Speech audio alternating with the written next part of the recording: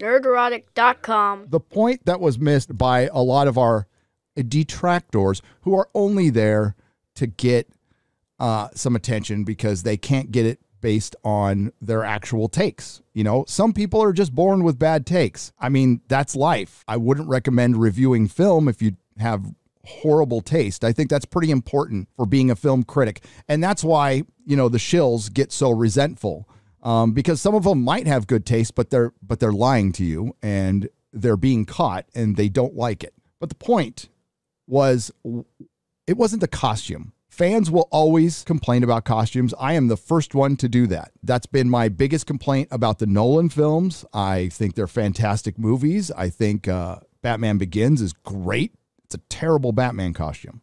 It's an awful Batman costume. People complain about costumes all the time. People complain about casting. It's not what she said. It's how she said it and who she said it to. So, you know, some people on this platform are really good at missing the point, or they're being disingenuous. I don't care. Either way, it's not my problem. They can say what they want on their channels. It's basically her saying, yeah, you're all sexist for watching this misogynist show. She completely disrespected the creator. She disrespected every fan. She disrespected the voice actors for this show. And listen, I know very little about this show. And that's probably why I didn't make a video. It's something I saw on the background of my shop when my employees played it. I sold Cowboy Bebop toys at the shop, and I am aware of how popular it was. That's about it. Probably watch it someday. Nothing against it. It just anime and manga over the course of my life haven't been my thing until recently. Hey guys, so as you know, our Cowboy Bebop first look dropped today, which was so exciting. And I just wanted to address a couple of things that sort of keep coming up in the comments amongst fans. First, I wanted to apologize to the fans that I did not anatomically match the Faye Valentine character. 6 foot, double D size breast, 2-inch waist. You know, they looked... As many as have pointed out, she could have researched her own character. Now, apparently this character is 5'5", and she's got big anime titties, and that's fine. We like that. This actress didn't need to have that. That's not what people were really complaining about. The vast majority of them were complaining about the laziness of the costume, basically. It doesn't look good.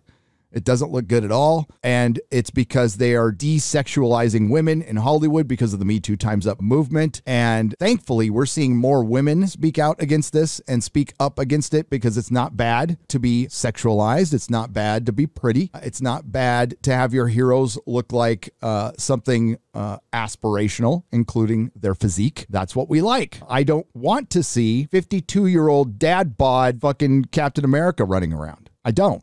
I get to see that every day in the mirror. Okay. I don't want to see, I want to see a jacked up, steroided up fucking superhero beating the shit out of bad guys. That's all we want. It's pretty simple. No, we don't want fucking right-wing politics. And to the credit of every conservative and Republican that has been in my chats and in my chat, none of them have ever asked for that.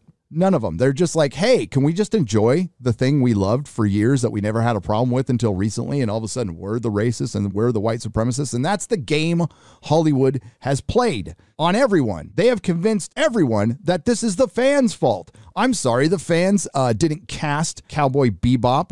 The fans didn't ask for Danielle to go on her Instagram and sound like an idiot. The fans didn't make any casting decisions over the last few decades. The fans were the ones not casting black leads or Asian leads. By the way, today will be the first day we get Asians in a film, according to Disney. So congratulations. Finally, we get that representation. I mean, The Crow didn't exist, or, you know, all of, you know, Chow Yun-Fat movies and Bruce Lee movies. And listen, I'm not a big kung fu movie guy, but yeah, they're full of shit. So the costume debate it's a typical Netflix adaptation. They're shit. So they just went with my short ass. I know. Am I right? You know, there was talk about, like, can we put Daniela in a time machine and maybe give her different parents so she has different genetic information to sort of... Is she calling people racist here? Make her look better? It proved to be too complicated. And the other thing I wanted to bring up was I want to apologize that the outfit I'm wearing is not exactly what she wears in the anime. You know, we tried.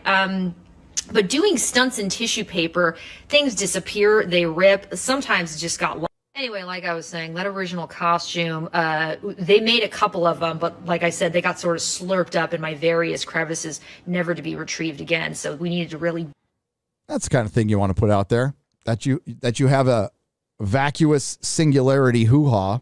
Build something that could withstand the test of time. So just, you know. Now that video's gone.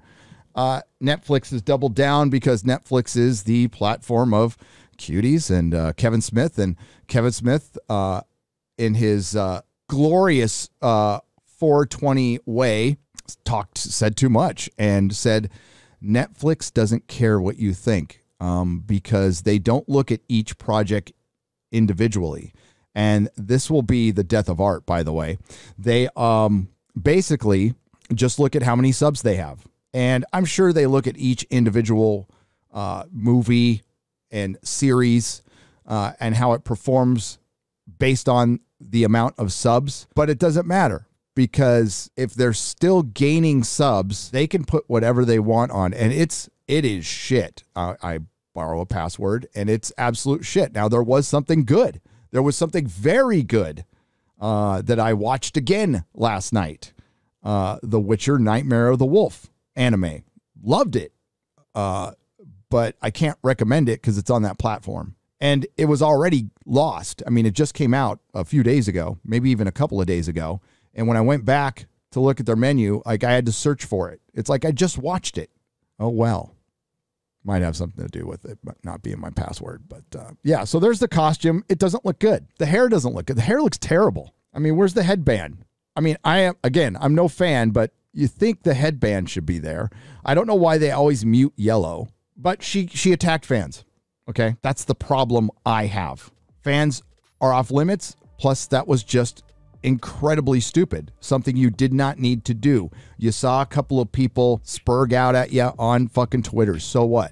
That's life. Happens to me daily. It's happening to my wife now. You know, that's for the longest time. That's why I kept it to Mrs. Nerdrotic, because, you know, I didn't want, like, my wife to see crap like that, but she is now. She's cool with it. It's fine. That's part of the gig. You just don't say anything. You don't bring it to light and you move on, or you come out and say something like, hey, I heard some of the feedback about the costume. I just signed up for a job and I'm going to do the best I can. I hope you really enjoy the series. We know that this series has a huge fan base that love it. We are going to try to make the best adaptation we can for you. That's all you need to say, or nothing at all. Now, privately, if you want to bitch to your friends, do that. But yeah, going out in public and doing that is just dumb. But Netflix doesn't care. Netflix doesn't care. Because they got your money anyway. If you like what I do here, please consider subscribing to the channel and liking and sharing the videos. It really does help. And if you did this with your favorite YouTuber as well, I'm sure they would appreciate it as much as I do.